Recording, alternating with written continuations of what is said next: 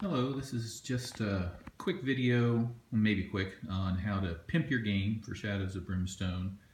I've participated in creating a lot of stuff, share the ideas on Board Game Geek, and I get asked about various items all the time, so I thought I'd make a video on all the different things you can do to make the game faster to play or more immersive to play. The biggest thing that I did that I think helps the most is this box. This is the Hobby Lobby Artist Box. Buy it at Hobby Lobby, very cheap. And you create a foam insert, foam core insert, to store all of your cards. These dividers can be downloaded from Board Game Geek, printed out, so you've got everything that you need to play. I've got all my stuff in the setup back here. All the gear cards up front, all of the mine artifacts, map deck, and encounters all up front. So these are the main cards you're going to play with, and they're right up front to pull out as you needed. All of your threat cards in this column, and some of the lesser used world cards and enemy modifier cards in the middle. Another thing that's really great is you can get, if you can find them, these town cards. People will link them to you, and basically every event or item that you can get while traveling to town or in town is available as a card. So if, for example, somebody from the mutant quarters purchases the Void Child pistol, here's a card for it, and you can give that to your users. I just printed these out recently and played with them, and they were great. I recommend possibly doing print on demand for the more popular ones. You know, if there's certain things that everybody's going to want, then you print multiple copies. Otherwise, maybe just print one copy of all the cards. Moving on to tokens, these are tackle boxes from Bass Pro Shop. They're made by either Bass Pro Shop itself. Let me get the cover here. You can see that it's branded, but they're also made by, I forget the name of the company at the moment, but you use them all the time for all games. So I've got my main box here, has your health and sanity either side. I've used, this is aquarium gravel of color. I use that for Darkstone. I found some cheap metal bullets that we use for our grit tokens. Those are fun. We use aquarium gravel green for corruption. I've got all of the side bag tokens in this tray, along with the commonly used fight tokens, the shot tokens. And up here, I've got all of the starting material. So all of your encounter tokens, the peril dice, the depth chart trackers, and some revive tokens, and some, hopefully you won't need them, dead body markers, all up here. I've got some cover markers here that if you use the advanced cover rules from the house rules, suggested house rules you can find on Board Game Geek, where you can get cover on any tile. It makes fighting a little more fun. So this tray will be out. I take the lids off while we play. This will be out the entire game on the table. Somebody will manage this tray. And this is the second most popular tray. I've divided up all the end caps into the different worlds they come from, so those are easily accessible. I've got in here the town location tokens. I've used these for tech markers in the blasted wastes. So the little pipe ones are 1s, and the little cubes are 5s. You could use anything like nuts and bolts and things like that. I found these at the hobby shop for like $2 in a pack. It was really cheap. Here's more of that aquarium gravel. The aquarium gravel all comes mixed together in multiple colors. So I used the blue and purple for Darkstone, green for corruption, and this red I'm using for tech. If I can find something better for tech for blasted wastes, I'll use it. But right now I had it and it wasn't doing any use, so that's in there. Your elite bonus markers, some additional tokens that are used by characters, so the Preacher's Faith tokens, the Gambler Fortune tokens, some gunslinger bullet tokens and some negative effect tokens up here. So this will stay off to the side, but will still be managed by somebody. And then the third tray is all the extra stuff that is either scenario specific or world specific. You've got some vampire and werewolf bite and curse markers, the coffins, some various tokens that aren't used. This is the sand kraken tokens, some horses, all of the Tradera stuff. That's all up in that. And that will sit off to the side closed and only be pulled out when needed. I store anything that's not in one of my other boxes, by the way, file boxes, binders, this sort of thing, in the Frontier Town box. So these are the extra large tokens that won't fit in some place like this, along with the depth track and the town board, things like that. So that's it for those three trays. So this one will stay out, somebody will manage it. This one will be off to the side, frequently used but not as frequent as this. And then a third person will be managing this tray. So this is the bank. I got these metal coins of different denominations that are fun to use. And then all the dice that we need. Typically you only need 8-sided dice and 6-sided dice. So I've got some of these sort of Cthulhu-themed dice that I use to play Eldritch Horror, Arkham Horror for that. And then some various, I use this for lots of different games, not just Shadows of Brimstone. So this is my sort of generic, I'm playing a game that has currency or dice or markers, let's use this tray. And then these over here are hanging file cabinets.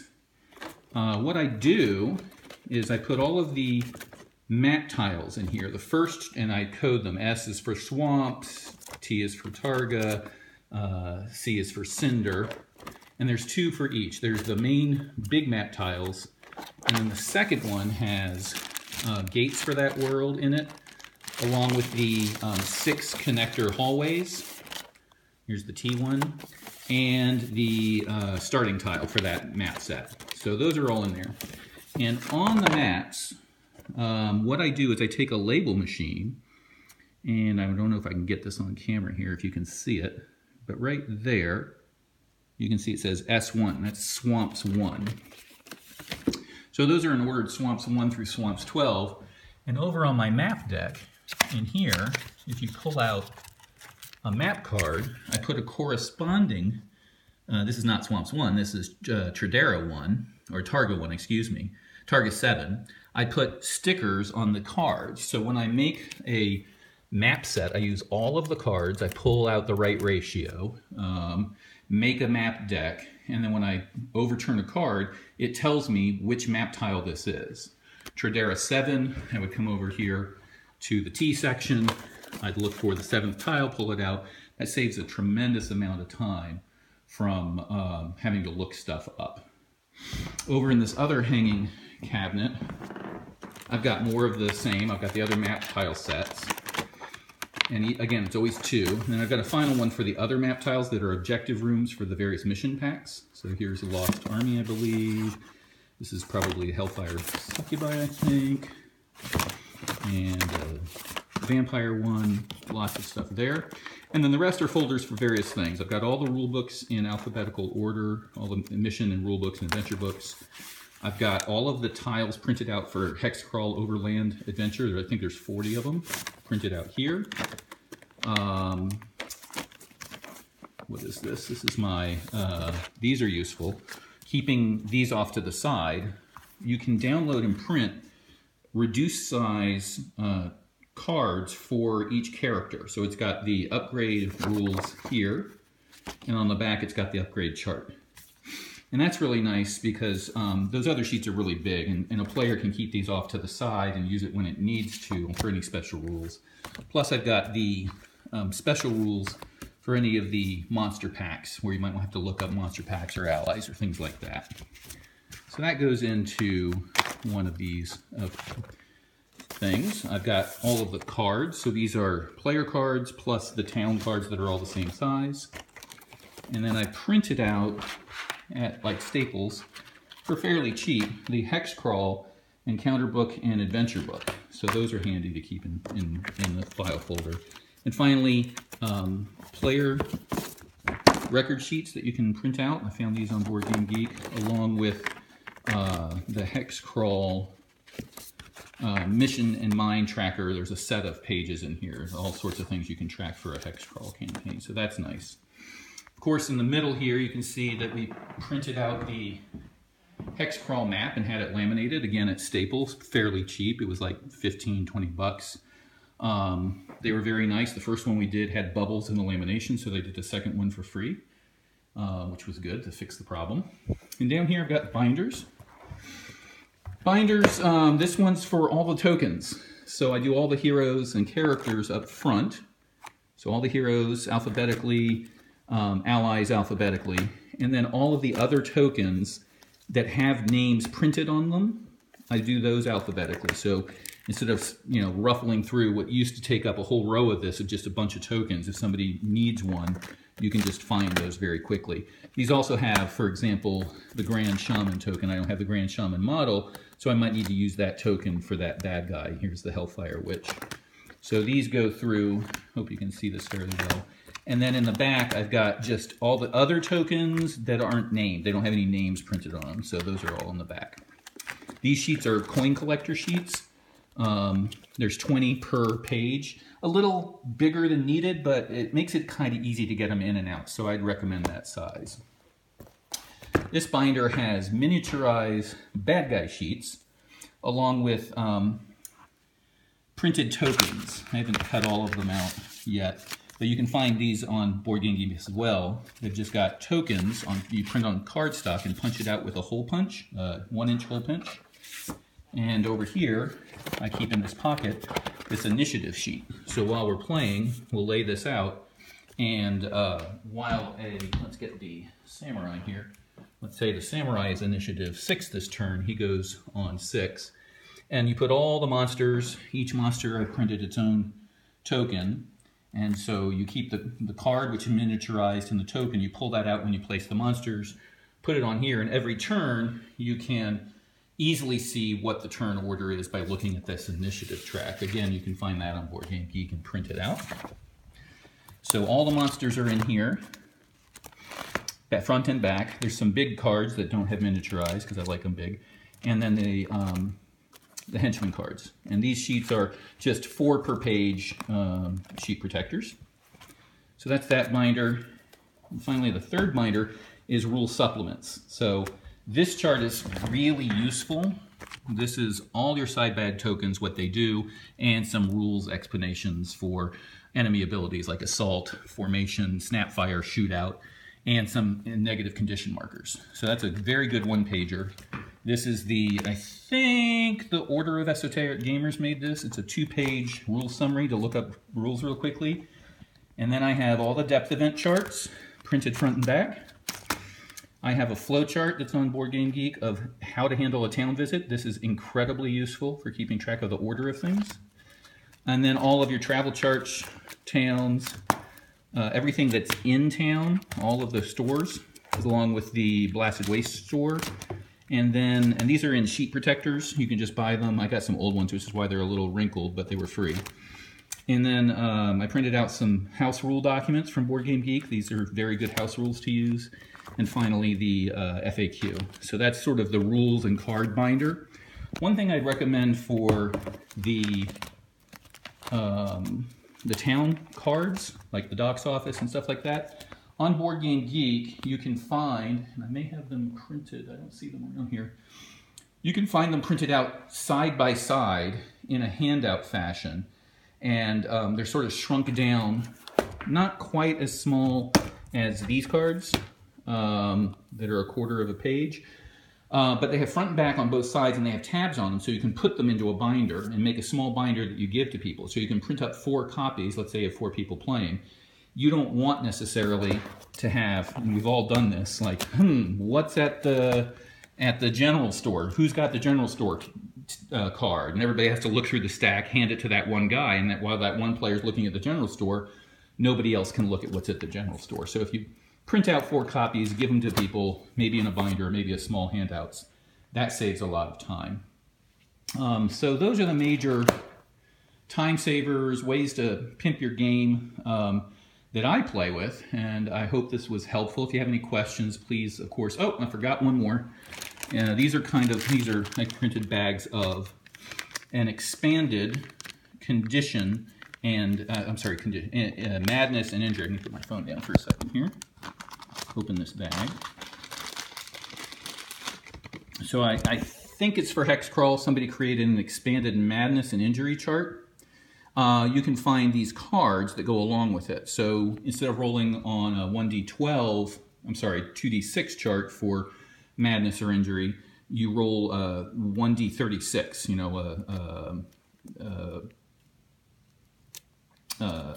one die is the 6's place, and one die is, the 10's place, and one die is the 1's place. So you'll see up here it's got a number. This is 65. So if you roll a 6-5 on your 2 dice, you've got a panic attack. Well, I've created 4 sets of these and given these out to the players in little cups. Let me show you the cups. These are kind of useful too. So you can just stand them up in these cups. Keep them off to the side. I think what I'm going to do, because no, you don't need a bunch of them, is I'll probably find a box to put them in and just hand them out when they're needed. Relatedly, forgot to show these, you can get on Board Game Geek, you can find people who made mutation decks. Same thing, you roll on the mutation chart, and rather than having to write all that down, you just take the card and keep it with your character. So this is result 1-1, chest portal. And these are really nice. They're just like the town cards.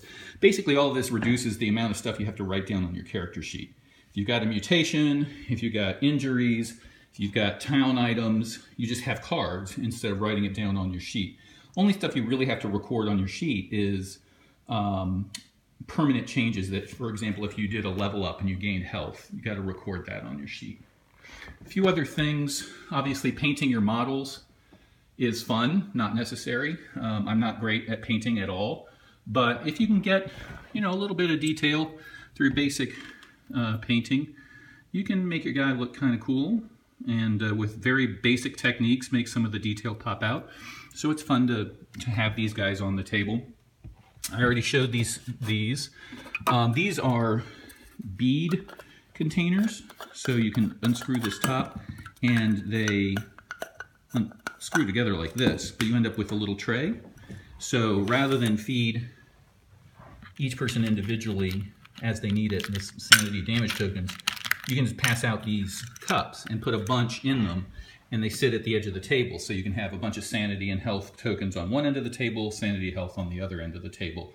And that way people don't have to ask for this all the time. So these, find them in a craft store. They're bead holders. They screw together and stack really well. They're great. Finally, this is kind of fun. This is, if you ever play the Gunslinger, you'll find online these fidget spinners that, they're really good fidget spinners too, that look like a revolver, and you can even remove the bullets from them. So you can use this as your bullet tracker if you are the Gunslinger. And I said finally, but one other thing I recommend is, in a previous life I played a lot of poker. I had some clay chips made for my poker club. So we use some nice poker chips for experience tokens. So when you gain 5 experience, you get a white. The red is 25 experience, gray is 100, and the blue are 500. So as you're playing the game, you've got people playing with their poker chips. They got a bunch of cards in front of them. They're playing with their money, and it really takes on this feel of sitting at a poker table in the Wild West, playing this game with all of your friends. It's super fun. I highly recommend doing it. In the end, a lot of this is designed to save time. This saves a tremendous amount of time. The money saves time. The town card saves a ton of time. Having all this organized saves time. So, and this more than anything, the map tiles being ordered in the correct order and labeled on the cards saves a tremendous amount of time, along with the binders, so that you can spend more time playing the game and less time looking for that thing you need. So again, if you have any questions, let me know. I've got a lot of this stuff in a Google Drive that I can share with you if you need any of this material to print out for yourself.